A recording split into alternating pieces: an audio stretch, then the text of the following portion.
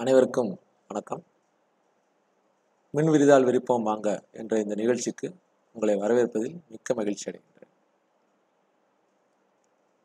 இன்றைய மின் விரிதால் விரிப்போம் வாங்க இந்த நிகழ்ச்சியில் நாம் இன்று காண இருப்பது அட்டவணைகள் வசதியை பற்றி பார்க்க இருக்கிறோம். அட்டவணைகளை ஆங்கிலத்தில் டேபிள்ஸ் என்று அழைக்கிறார்கள். இந்த டேபிள் ஃபீச்சர் அல்லது அட்டவணை வசதி என்பது எக்ஸலின் ஒரு மிக அருமையான ஒரு வசதி. சமீபத்திய எக்ஸல் பதிப்புகளில் மிக அதிகமான பயன்பாடுகளுடன் இது பவனி வருகின்றது. ஆக இந்த அட்டவணைகள் வசதிகளை பற்றி சில அடிப்படை தன்மைகளை இப்பொழுது பார்ப்போம். பல வசதிகள் இருக்கின்றன, எனவே அடிப்படை வசதிகளை மட்டும் இப்பொழுது பார்ப்போம். ஆக இந்த அட்டவணைகள் பற்றி நாம் ஏற்கனவே அணிகள் பார்க்கும் பொழுதும் இதை பற்றி பார்க்கிறோம். நிரல்கள், நிறைகள் இவற்றின் தொகுப்பை நாம் அணி என்று அழைத்தோம். அதேபோல் நிரல்கள், நிறைகளின் தொகுப்பை அது தரவாக இருக்கும் பட்சத்தில், டேட்டா தரவு ஆக இருக்கும் பட்சத்தில், அதாவது அதன் நிரல்கள் அத்தனையும் ஒவ்வொரு நிரலும் ஒரே மாதிரியான பண்புகளை கொண்டிருக்கும் பட்சத்தில் அதை அட்டவணைகள் என்று அழைக்கின்றோம். இந்த அட்டவணைகள் தரவு அமைப்பின் மிக அடிப்படையான அம்சமாகும். இப்பொழுது நான் ஒரு சிறிய தரவு அட்டவணையை வேறொரு இடத்திலிருந்து நகலெடுத்து இங்கே பகிர்ந்திருக்கின்றேன்.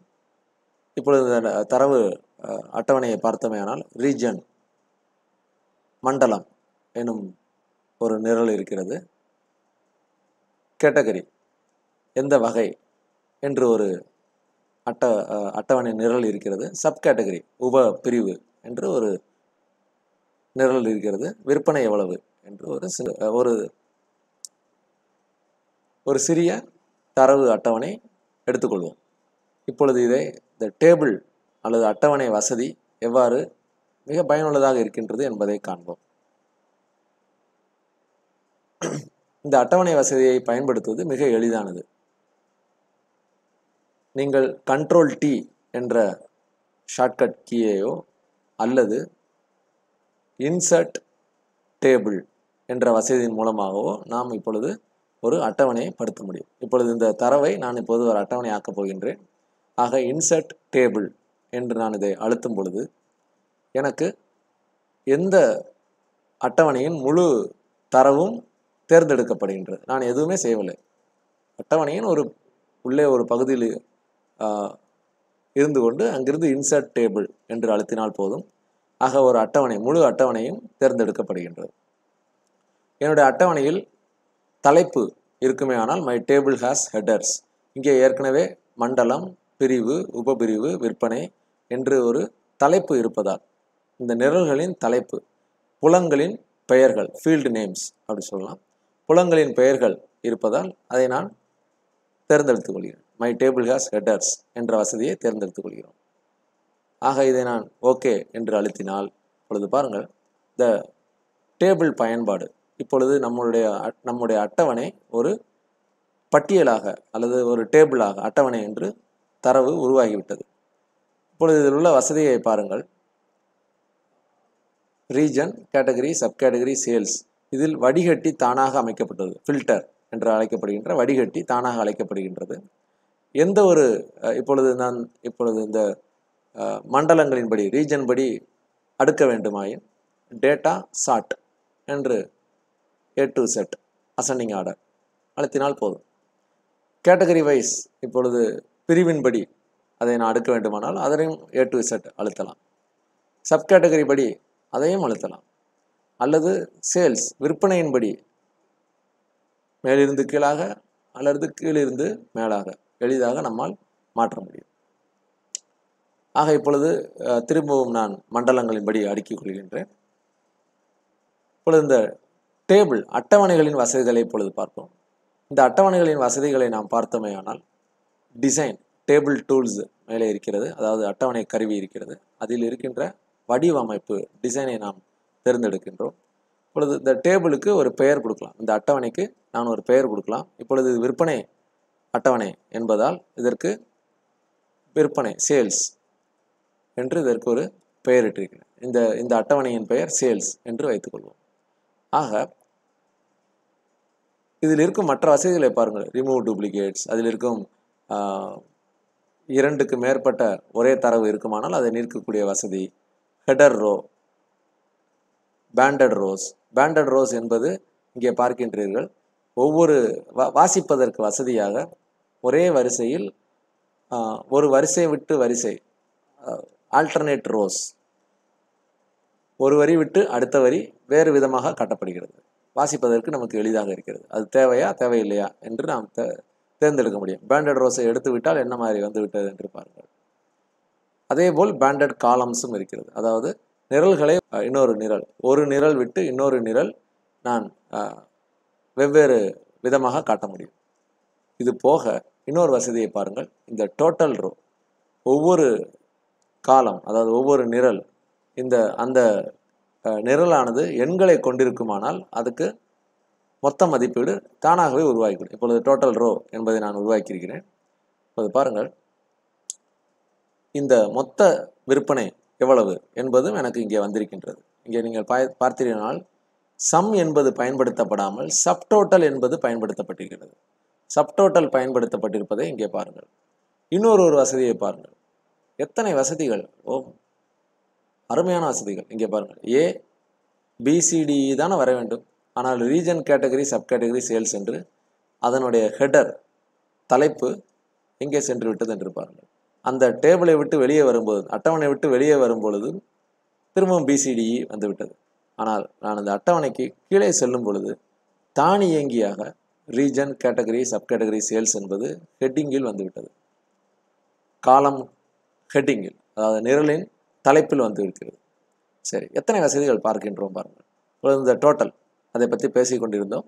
சப்டோட்டல், சப்டோட்டல் வசதியின் முக்கியத்துவம் என்ன என்பதை பார்க்கும் பொழுது உங்களுக்கு ஆச்சரியமாக இருக்கும். இப்பொழுது பாருங்கள், இந்த சென்ட்ரல் ரீஜன் இருக்கிறது அல்லவா. இப்பொழுது அந்த ஃபில்டர், நான் ஏற்கனவே சொன்னது போல் ஒரு வடிகட்டி. இப்பொழுது நான் சென்ட்ரலை மாத்திரம் பார்க்கின்றேன் என்று வைத்துக்கொள்ளுங்கள். இப்பொழுது கூட்டல் மொத்த மதிப்பு சென்ட்ரலின் மொத்த மதிப்பு வருகிறது. இதுவே நான் சவுத் அல்லது தெற்கு அதன் கூட்டலை பார்க்கும் பொழுது அதனுடைய விற்பனை கூட்டல் எனக்கு மதிப்பீடு எனக்கு கிடைக்கிறது. ஆக இந்த சப்டோட்டல் என்பதை பயன்படுத்துவதன் முக்கியத்துவத்தை பாருங்கள். அதற்கு பதிலாக நான் மொத்தம்தான் எனக்கு வேண்டுமென்றால், எப்பொழுதுமே எனக்கு மொத்த மதிப்பீடு தான் வேண்டுமென்றால் அதையும் நாம் தேர்ந்தெடுக்க முடியும். இங்கே ஒரு பட்டியல் இருக்கிறது.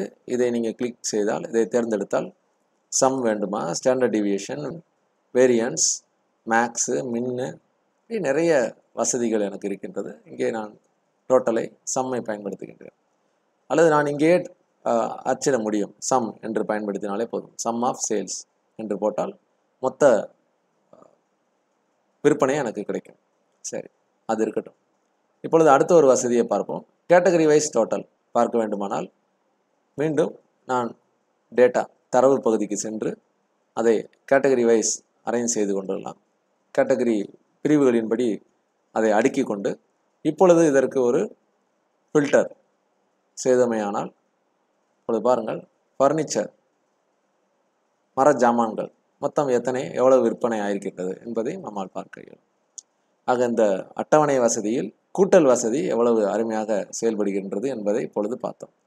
இப்பொழுது இந்த ஒரு சிறு புள்ளி இருக்கின்றது பாருங்கள். இந்த தரவின் கடைசி வரியில் ஒரு சிறு புள்ளி இருக்கின்றது. இந்த தரவையும் மொத்தத்தையும் பிரிப்பதற்கு ஒரு சிறு கோடு, இரு கோடுகள் இருக்கின்றன. இப்பொழுது நான் தேவையில்லை என்றால் இந்த டோட்டல் எனப்படும் இந்த மொத்த ரோவை, மொத்த நிறையை எடுத்துவிட்டேன். இப்பொழுது இந்த அட்டவணையின் எல்லை கோடு இது தீர்மானிக்கிறது. டேபிள் பார்டர், அட்டவணையின் எல்லை கோடு. இப்பொழுது நான் இன்னொரு விற்பனையை இடுகின்றேன் என்று வைத்துக் கொள்ளுங்கள். ஈஸ்ட் டெக்னாலஜி ஃபோன்ஸ் 1000 என்று இடுகின்றேன் என்று வைத்துக் கொள்ளுங்கள். என்னுடைய அட்டவணையின் அளவீடு, அட்டவணையின் எல்லை அதுவாகவே விரிவடைந்து கொள்கின்றது. எனவே இது டைனமிக் டேபிள் என்று அழைக்கலாம். தேவைக்கு தகுந்தாற்போல் அட்டவணையின் நீள அகலங்கள், எல்லைகள் விரிவடைகின்றன. இது நிறைகளில் மாத்திரமில்லை, நிரல்களிலும் நாம் சேர்த்துக் கொள்ளலாம். இப்பொழுது நான் GST என்று ஒரு நிரல் சேர்க்கின்றேன் என்று வைத்துக் கொள்ளுங்கள். அது இந்த அட்டவணையின் அருகாமையில் இருக்கும் அடுத்த நிரலில் இடும் பொழுது இப்பொழுது ஜிஎஸ்டி என்ற நிரல் தானாகவே உருவாக்கப்பட்டது. இந்த ஜிஎஸ்டி என்பது 5% என்று வைத்துக்கொள்வோம். விற்பனையின் 5% தான் ஜிஎஸ்டி என்றால், இப்பொழுது என்னுடைய ஃபார்முலா எனப்படும் சூத்திரம் எப்படி இருக்கின்றது என்று பாருங்கள். இப்பொழுது சமன்பாடு சேல்ஸ், இப்பொழுது பாருங்கள், இதை நான் தேர்ந்தெடுத்தவுடன் அடைப்பு குறியீடில், அதாவது சதுர அடைப்பு குறியீடு, அதற்குள் அட்டு எனப்படும் குறியீட்டில் சேல்ஸ் என்று இடப்படுகிறது. என்றால் இந்த வரியில் உள்ள சேல்ஸ் எனும் நிரலில் புலத்தின் மதிப்பு என்று அர்த்தம் என்று பொருள்படுகின்றது. இப்பொழுது பெருக்கல் 5% என்று நான் இடுகின்றேன் என்று வைத்துக்கொள்கிறேன்.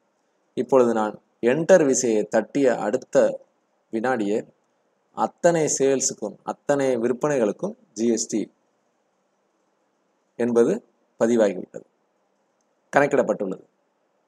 எவ்வளோ அருமையான வசதி பாருங்கள். ஒவ்வொரு முறையும் நான் இந்த ஃபார்முலாவை அல்லது இந்த சூத்திரத்தை நகலெடுத்து அதை படியெடுக்க வேண்டியதில்லை, அல்லது டபுள் கிளிக் செய்ய வேண்டியதில்லை, ஒன்றுமே செய்ய வேண்டியதில்லை. இந்த அட்டவணையில் இந்த குறிப்பிட்ட புலத்தின் மதிப்பானது இதே வரியில் உள்ள விற்பனையின் 5% என்று சொன்னால் அத்தனை வரிகளுக்கும் அது பொருத்தமானது தானே. எனவே அது செயல்படுத்தப்படவில்லை. இப்பொழுது இந்த வசதி என்பது இந்த அட்டவணைக்குள் உள்ளே மட்டும்தானா என்று கேட்காதீர்கள். அட்டவணைக்கு வெளியேயும் வந்துவிட்டோம்.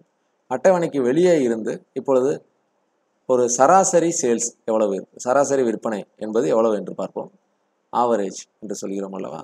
சராசரி விற்பனையை நான் குறிப்பிடும் பொழுது இந்த அட்டவணையை நான் எங்கிருந்து வேணாலும் குறிப்பிடலாம். அட்டவணைக்கு உள்ளே மட்டும் இல்லை, அட்டவணைக்கு வெளியே வந்து குறிப்பிடுகின்றோம்.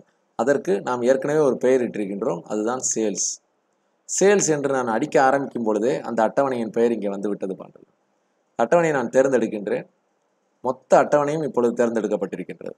அதில் நான் விற்பனையின் சராசரியை மட்டுமே காண வேண்டும் என்பதால் புலத்தை நாம் குறிப்பிடுவது ஏற்கனவே சதுர அடைப்புக்குறியீடு என்று சொல்லியிருக்கின்றேன், ஸ்கொயர் பிராக்கெட். இந்த ஸ்கொயர் பிராக்கெட்டை நான் அழுத்தியவிடம் அதில் இருக்கின்ற அத்தனை நிரல்களும் எனக்கு தெரிய வேண்டின. Region, category, sub category, sales. ஆக இந்த சேல்ஸ் என்கின்ற சேல்ஸ் அட்டவணையில் சேல்ஸ் என்கின்ற புலத்தை நான் இப்பொழுது தேர்ந்தெடுத்து விட்டேன். ஆக அந்த நிரல் மட்டும் தேர்ந்தெடுக்கப்பட்டிருப்பதை இப்போது பாருங்கள். ஆக இப்பொழுது ஆவரேஜ் ஆஃப் சேல்ஸ் என்று இடும் பொழுது எனக்கு மொத்த அட்டவணை தரவில் இருக்கின்ற சராசரி விற்பனையின் மதிப்பு என்ன என்று எனக்கு தெரிய வருகின்றது. இதன் கூடுதல் அம்சம் என்ன என்று கேட்டால், இப்பொழுது நான் இன்னொரு வரியை சேர்த்துக்கின்றேன் என்று வைத்துக்கொள்ளுங்கள். இப்போது மேற்கு, ஆஃபீஸ், சப்ளைஸ், ஆர்ட் ஒரு 1000 என்று நான் இடும் பொழுது இப்பொழுது பாருங்கள், கணக்கீடும் ஏற்கனவே உண்டாகிவிட்டது. அதேபோல் இந்த 1000ஐயும் சேர்த்து இப்பொழுது சராசரி கணக்கிடப்படுகின்றது. ஆக இந்த அட்டவணை வசதிகள் எத்தனை இருக்கின்றது பாருங்கள், கணக்கில் அடங்காமல் இருக்கின்றது. இதுபோக இன்னும் சில வசதிகள் இருக்கின்றன.